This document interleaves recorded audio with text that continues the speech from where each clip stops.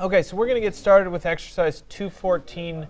And today we're kind of shifting a little bit in the strategy of modeling. And we've been going that direction with the topography, but now you'll actually get into doing some design work on your own. But we're going to be, instead of focusing on the small objects, the little things that build up as components to make the big object, we're going to instead flip over to the side of the big object and then start to add progressive levels of detail. To me, this marks kind of a fun part in the class because you transition into really you're doing your own thing, and I'm not dictating you're going to make this anymore. It's something that's coming out of your head. But it's also kind of the lead into the V-Ray section where we actually get things like glass and environments and sun and ultimately water and the things that everybody wants to do. It's kind of like the transition which will happen in another, I think it happens after spring break when we start to get into lighting and night renderings. And that's the other piece of the puzzle that everybody always wants to do. So it's kind of fun to get to that point. We still have a little bit of work to do today to get prepped for our environment settings and our suns and all of that thing. So today we're going to build a bunch of skyscrapers.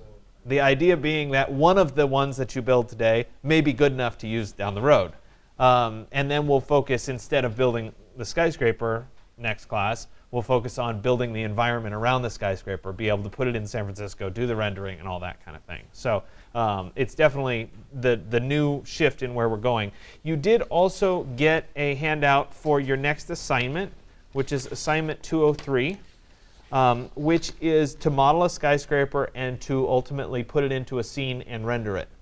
The renderings should have sun systems, background HDRIs, clouds in the sky, and all that sort of stuff. So we'll go through how to do that as we go forward, but that's kind of the direction we're going. I like to give you these well in advance of when they're actually due. So this one is not due until April 17th. Technically speaking, I probably should have made it due the week before that, but that's the week that you get back from spring break. And if I made it due on Monday when you got back from spring break, you would all come up here and murder me with pitchforks and stuff. So I did not make it due that week. It's due the week after. So you can safely ignore my class during spring break and have a good spring break and then come back and still have a little bit of time and panic then instead of panicking on spring break. So I will not have any comment about any of your other classes, but I try to be the nice person and not give you any work to do, okay? So anyway, that's kind of where we're going. You don't have anywhere near the skills that you have to do this yet, so just kind of be thinking that it's coming. And different than 135, I give you these assignments way in advance of when they're due, so you can kind of see that it's coming and where we're going with it. Don't forget also that your topography is due on Wednesday, the DWG file. I panicked everybody when I said I thought it was due today, but it's not. It's due on Wednesday. And your actual physical model is due the Monday before spring break.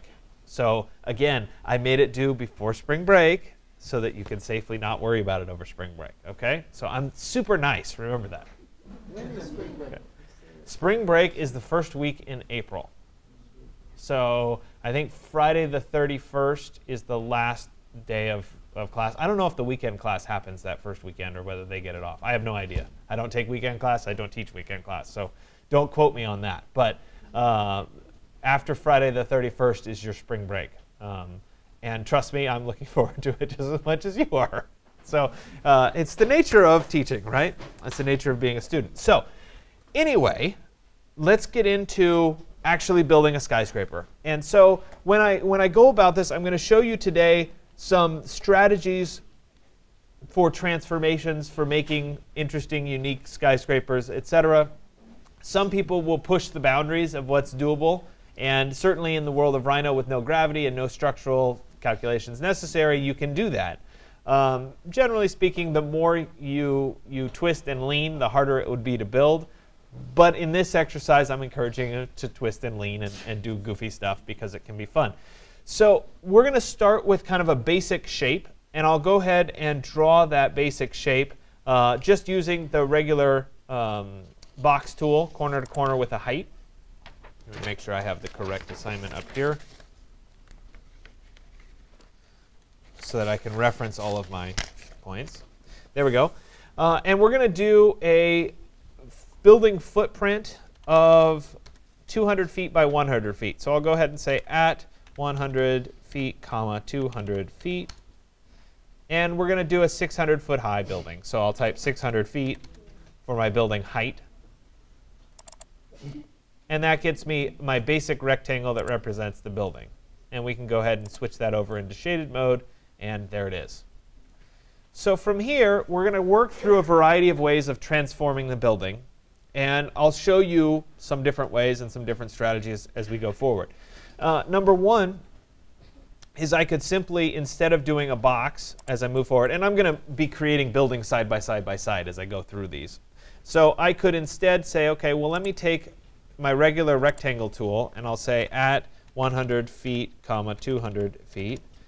And then I could take this curve, and I could copy it. We'll type V for vertical. I'll go to 300 feet, and then to 600 feet, like that. And I could make some transformations of this curve as I went through. So say maybe this top one, let me turn on my midpoint snap. Let me clip this corner there to there. And I could clip that corner. And maybe I want to clip this lower corner here. So let me do a fillet. And we'll do, sorry, I want to do a chamfer. Oh, I don't know. What should our distance be? Let's do 50 feet. And we'll clip 50 feet. That's fine. We'll go there to there, and that clips that corner. Whatever. I'm making it up as I go along. So we'll take that. We'll join it. And then I can go from here to here, and I can type loft, and it'll build that little piece. And then I can go from here to here and say loft, and it'll build that piece.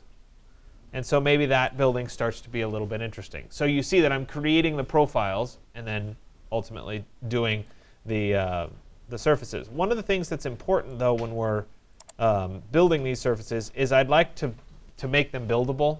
And if I have bulging curves, it's really complicated. Even if you look at, and this just happens to be sitting up here, right? We have the facade. You look at it, it has these bulging pieces of glass. Those, there aren't that many of them. They're all the same, and they probably cost an absolute fortune to make. They're small, too. So if you do that on the scale of a building, it's going to be absurdly expensive. So we're going to try to avoid that, and we're going to stick in what are called ruled surfaces, which generally lofting will always get you there. This is a complete side note, but the Prada, have you guys seen the Prada building in Japan? The one on top of each other, looks like a basket. This one. This one. Have you guys seen that one before? Maybe? OK, so it has some very special pieces of glass. Let's see. There we go. You can see them better. There's these little diamonds. It's a structural diagrid setup. And there's special pieces of glass that are scattered around the building. So these pieces of glass, and why I'm telling you this, I have no idea. But it's interesting. So whatever. We're going on the side route. OK? So these pieces of glass were made in Italy specifically for this building and shipped to Japan. When they made them, they had to create a special cast and a special process to make each of these panes of glass. And in the process, they knew that some of them were going to get broken along the way. So they made a certain number of extra. And I think by the time the building was actually made, they only had a handful of each of the extra pieces left by the time they got shipped and all the rest of it to go in there. So you have this building that's built. And let's say that they get really mad at Trump and they have a riot. I don't know why they would, but let's just say they did. And somebody decided to break these windows. Well, if you break more than the number that were manufactured at the time of this building being made, they no longer have this glass to put in the building anymore. So you have to think about when you're building these kinds of projects, what's the long-term trajectory of this building and what happens when something like that happens and the glass gets broken? How are you going to replace it?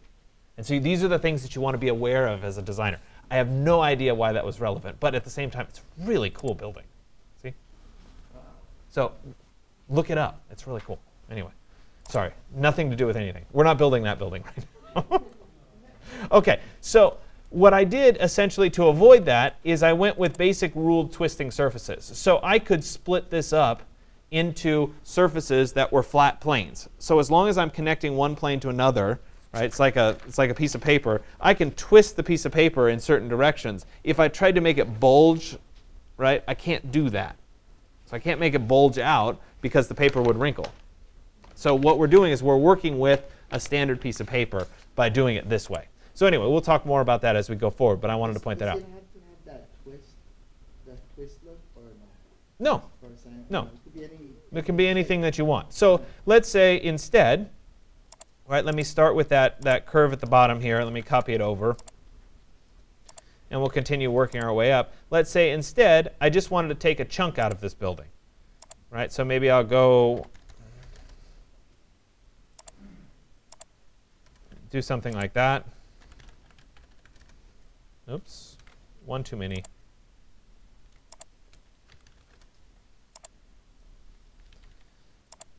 Let me join. Let me copy. V for vertical. We'll go up 300 feet. And then we'll go up 600 feet. And maybe by the time it gets to the top, I don't know, something else happens to it. It turns into this.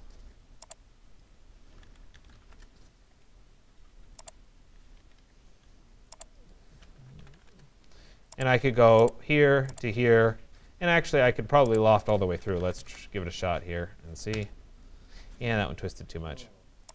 The reason it twisted so many is I have one line segment here, and I have multiple line segments here. So really, this needs to be two different line segments. Take this, and let me split it with that. No, it didn't like me. Well, anyway, let's try. Let me see if I can just loft this together.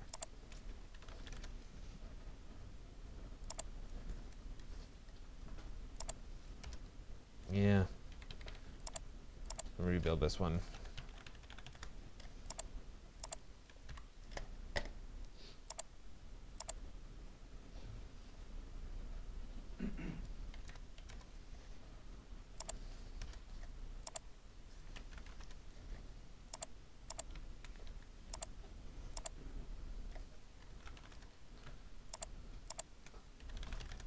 Loft. All right, well, it's not doing exactly what I wanted to do. But anyway, you get the idea, okay? And then I could take this lower section there and that section, and I could loft that together as well, and I could end up with that. So let's say that I take this piece again, and let's copy it over.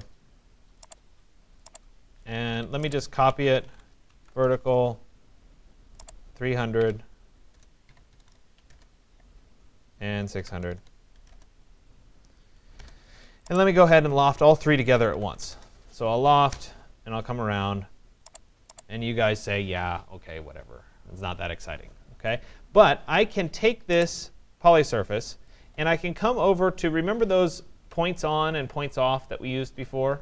I can turn on, sorry, wrong button. I can turn on right here the points on. I'm going to have to do it as separate surfaces. Let me explode it and then turn my points on. And then I'll end up with little tiny points that are on my object that I could then manipulate. So I could, for example, rotate those points by 15 degrees. And suddenly my building would have a little twist to it. So that's one way of kind of establishing it and building it up that way. I prefer, rather than doing it this way, I prefer to take the object and do something called a cage edit, because you have a little bit finer grain control. So let's go back to where I have my straight object, and let's explore cage edits. So with cage edits, I can either type cage edit, or I can go to transform, I think. Yeah, at the bottom. Cage editing, and then cage edit. When I do that, it's going to say select control object, or do you want to create a bounding box? I usually just go straight to a bounding box.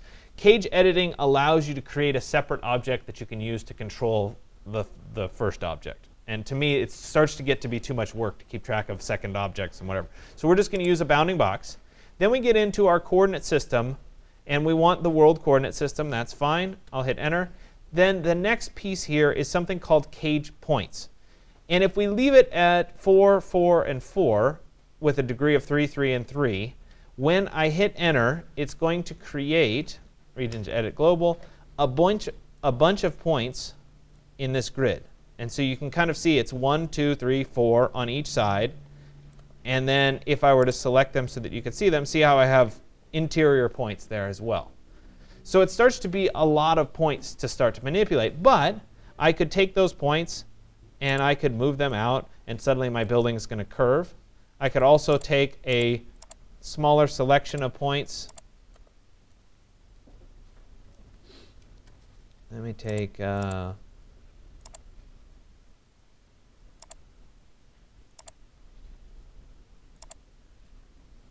oops, sorry, I accidentally right-clicked. That was my problem. I could take a smaller section and I could pull those back, and suddenly my building can start to balloon. I mean, you can see the flexibility there. The problem with this is that there's just too many control points to manage, and it's really easy to start to create a bulge on one side of the building. Remember, I talked about these being really difficult to make or manufacture. They will also not unroll when we try to flatten them out in Rhino, which is something you're going to be doing as part of your assignment, which is coming. So we're going to try to stay away from those, and I'm going to show you how to do it. So let's take this again. Let's copy this over, and we're going to do a cage edit on this again. So I can type cage edit or go to transform, cage editing, cage edit. And this time, same thing, bounding box, world. At the point level, we're going to drop this down. So my cage points in the x direction are going to be just 2. My cage points in the y are going to be 2. And my cage points in the z could be 4, but let's do 3 for simplicity's sake.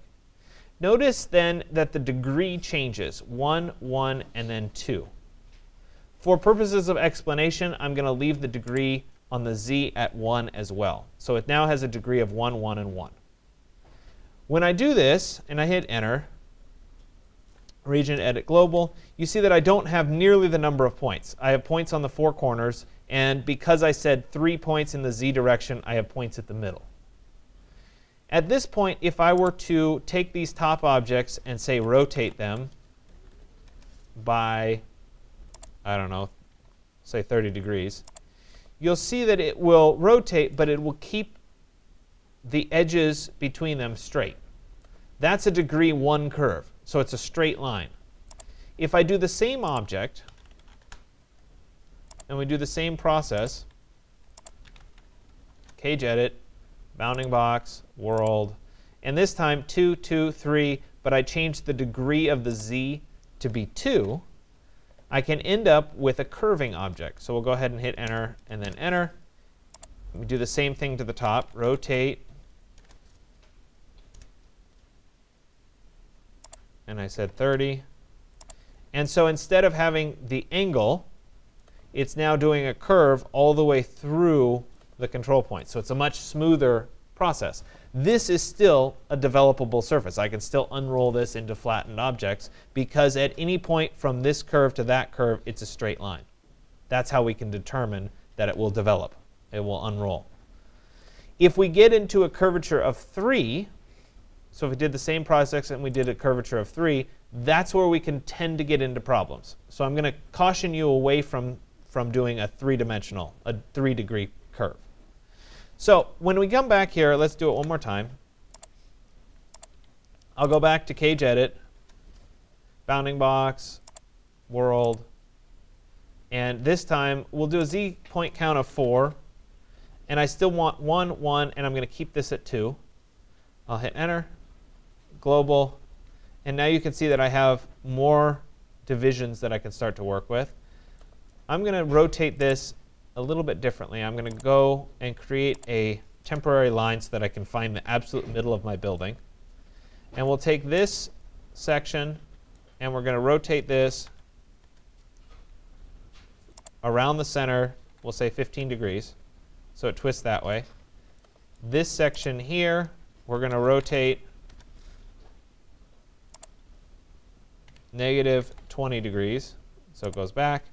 And we'll take the top and we'll rotate, we'll call it 5 degrees, something like that. So very simply, I've worked to manipulate this shape, and it's become something that was very plain and turned into something that's a little bit more advanced. So the thing here, though, is I can take any shape, not just this shape, and do these kinds of manipulations to it. So let's say that I had at 200 feet, 100 feet, that's the wrong direction.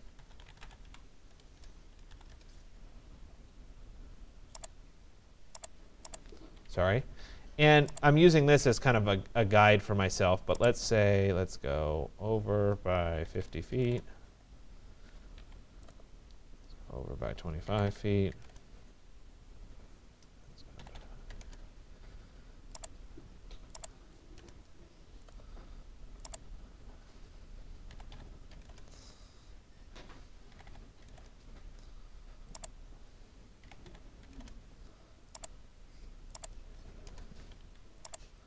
Take these, and I'm just going to mirror those across that side. Take this, this, this, this, trim.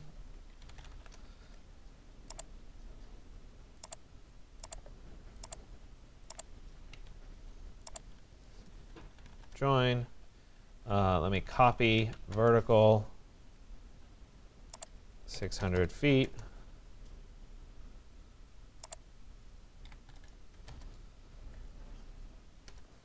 And let me take these, and we'll loft them together. OK, so I increased the complexity of this building a fair amount. Let me go ahead and patch the top, too, so I have a top surface. Patch.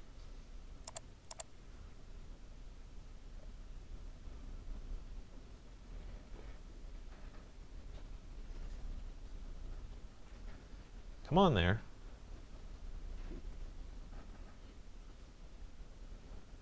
And that's what you're going to slow down on? All right. It was probably because it was 10 by 10.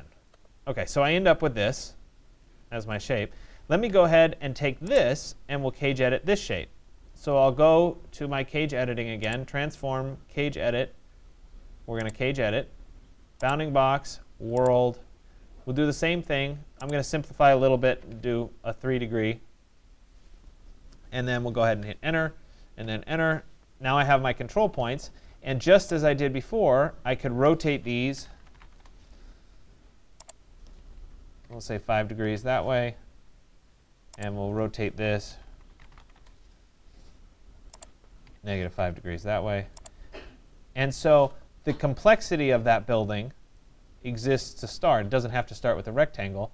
And then I end up with the twists and the curves. If I wanted it angular, I would do a degree of 1. So you can see the flexibility of kind of looking at it as a shape, as a modeling clay, as a solid that I'm just playing around with to see what I want. Furthermore, I could take my straight shape and I could start to divide it up where I created a clear story hole that went through the building. And then I could twist it using the cage edit. So you can build upon yourself. So create the simple building first, then start to create the twists and the bends, etc. It's going to be your job today to create a bunch of these. And I think I say in the handout to create at least 3. In all reality, I would probably create even more than that. But once you get to the point where you start to say, you know what, I kind of like this shape as a whole. I want to start working with this shape. We need to build it out as a skyscraper. We need to build more to it. So I'm going to work with this one as my choice. And I'm going to go ahead and create a bunch of floors, and then I'll create an elevator core that goes through it. And I'll show you the process of doing that. So with this being my shape, I'm going to go ahead and start with a rectangle that is larger, a rectangular surface that is larger than my building itself. So sometimes it might be useful to look at it in the top view. Say something like that. And I make sure that that rectangle is larger than my overall size here. So at this point, I could copy vertical, copy, enter, V for vertical, and I could go up the first distance. So at this point, I think I say we have a 24-foot lobby. So I would go up 24 feet, and that would give me my lobby ceiling height. Then there's going to be some distances between the floors as well. So we're going to do 16 feet between each floor. So at this point, I could continue, and I could say 16 feet, and then I could add 16, and it would be 32 feet, and you get the idea. Okay, the problem there is that that involves a bunch of math, and we don't really like that. So we're going to use an array instead. So let me go ahead, first one, copy, V for vertical, and we'll go up those 24 feet, because it's different than the rest of the floors. And I'll hit enter. Then I'm going to take this floor, and I'm going to do an array. So I'll type array, and it's going to say number in the x direction. Well, I do want 1. Number in the y direction is 1 as well. But number in the z direction, I want 36. Now my z spacing from right here is going to be at 16 feet. There it is. It's going to ask me for the direction. It's going to be going in that direction. And we can see that I made it all the way up. I might do 37 just so I have one more on the top. So I can come back here under Z number and say, no, actually I wanted 37. And that gets me all the way to the top of the building. So I'll go ahead at that point and commit to it, enter to accept. And now I have all of those floors established. Now I also have some distances between, so that was floor to floor. But there's always mechanical and stuff that happens in between the floors of the buildings. So I'm going to go ahead and take this first one. I'm going to copy it, V for vertical, and I'm going to go up by, let's say, 12 feet, which leaves me 4 feet between the floors for building services. And this would be my drop ceiling of the actual building. Then I'll take that piece and I'll array again. Number in the x is 1. Number in the y is 1. Number in the z will continue at 37. And my spacing is once again going to be 16 feet. The difference here is that I went up my 12 feet first, and then it'll be 16 because the ceilings are all 16 feet apart. So I'll be going in that direction like that, and I'll hit enter. And now I have both the floors and the ceilings set up. In reality, I should have spent a little bit more time before I did that last one of ceilings, because it would be helpful if it was on its own layer. So let's go to, we'll call this ceiling.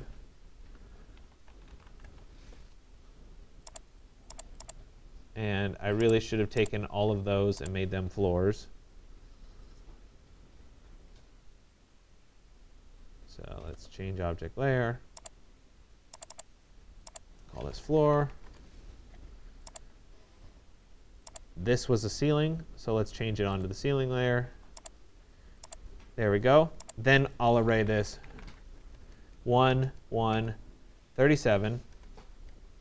Start there, and there's 16 feet. We'll confirm that it looks right, and then we'll go ahead and hit the enter key. There we go. Looks like I only needed 36. I do also, however, need one more down here at the bottom, so let me go ahead and copy this. And we'll drop it down to right there, so I end up with the ceiling height in the lobby as well. So now that I have all of those floors and ceilings, I need to go ahead and trim them so that they're not hanging out of my building. So I'll go ahead and take my original shape here, and I'll use that as my trim. And I'll go ahead and type trim, and then select object to trim. I'm going to work my way up the side of the building. This can be a little bit labor intensive. Come on. Really? Oh, come on. Gotta love it when it doesn't work for me, right?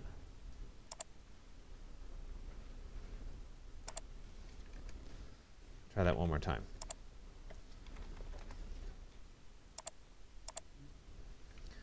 All right. So this is good. It doesn't work for me, so I have to move on to the next solution. And that is that I may need to intersect these surfaces with this surface. So let me go ahead and intersect. And when I do that, I should get a bunch of floor plate curves like that on every floor. So at that point, let me change those onto their own layer. Let me turn off, make those current, turn those off. And you can see that I have these curves that I can then use as trims. and they are in fact working, so that's good. So let me select them all, and then let me go ahead and trim. Oh, don't tell me.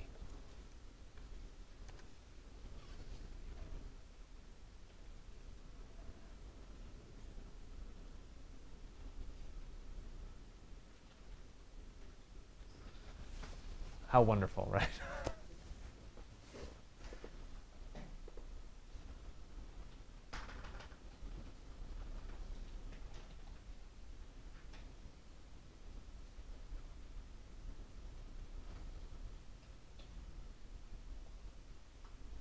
So while I'm waiting to come back, if I end up, notice I didn't save this, so this is kind of a problem for me. I need to wait a little bit. While I'm waiting, why don't you get started on your basic skyscraper shapes, and then if I can get this to come back, I'll continue. If not, I'll rebuild this, and then we'll go from there.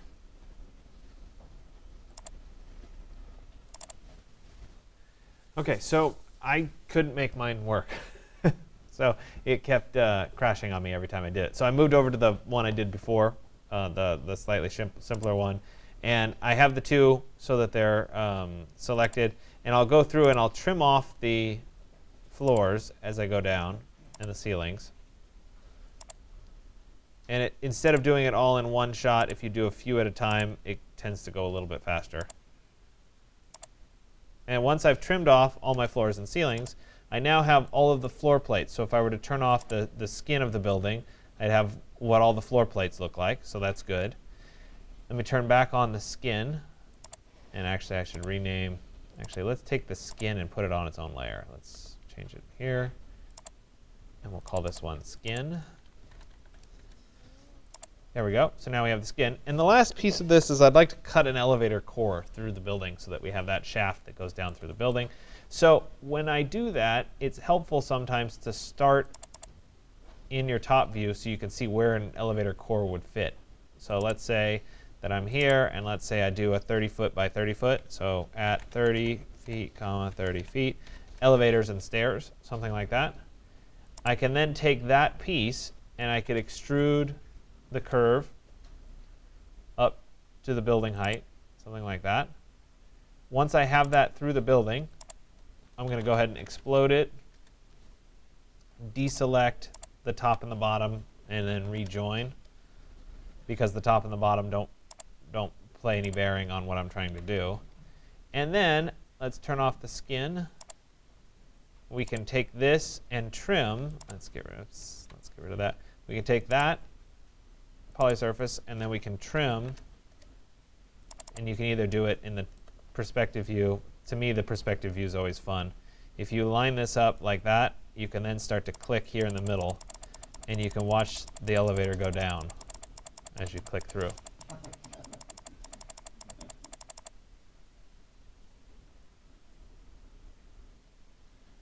Zoom in a little bit so you can see it better. There we go. There goes the elevator.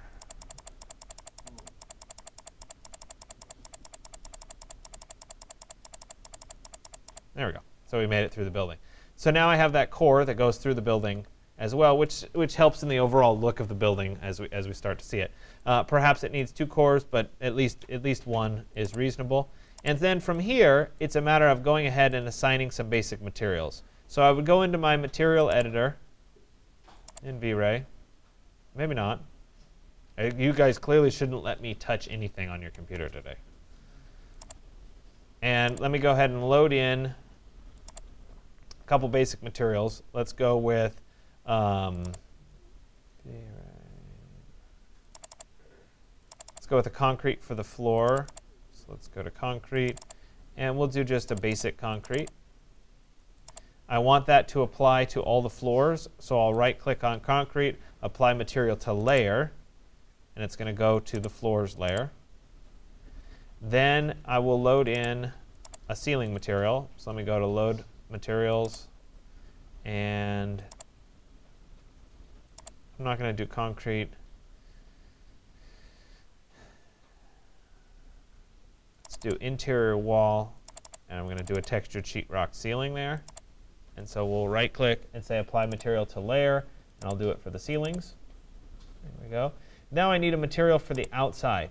And so glass is still a little bit of a foreign concept. We haven't quite gotten there yet. But I have a cheater bit of glass that can be useful. And let me see if it's on the web page. I know it's on the web page, but I don't know if I cross-linked it to today's exercise or not.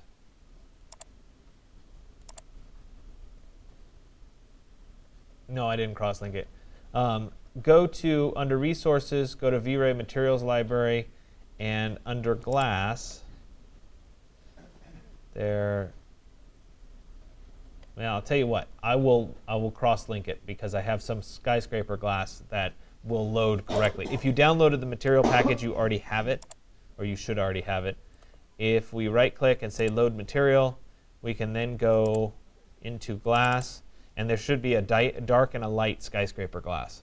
I'm going to go ahead and pick the light Skyscraper glass, and I'll make that one. Apply material to layer, and we'll do that for the skin. It's not a true glass. It's meant to mimic the mirror part of the Skyscraper glass. So once I have that established, I'm going to do a basic rendering to get myself set up here. I probably need to have an infinite plane underneath my drawing, and then we'll go ahead. Oh, and that infinite plane needs to make sure that it's not on the glass layer, because that's going to be a problem. So we'll go ahead and change that back to being on the default layer. We'll zoom in on my object, and we'll give it a render and see how it turns out. So the default of this is never going to be that great because our environment isn't set yet. So what I'm looking for is some basic concept of, there's my shape. And then from here, we'll push it much further next class. Okay? So I have a basic, hey, there's my shape. That's good. Next class, we'll start to introduce the rest of the scene, and then you'll really start to see it in its full glory. If you finish one of these quickly, go ahead and do a few others to see how they start to feel. Ultimately, the more you have to choose from, once you get them into the site, you can kind of see which one feels best. Okay? So I apologize that my first one didn't work. Obviously, you may run into the same problem once you do your transformations. I'm more than happy to sit with you and try to work out what went wrong. At the same time, sometimes your best strategy is either to rebuild it or to recreate it, and then do it again, which is obviously what I did here. Okay?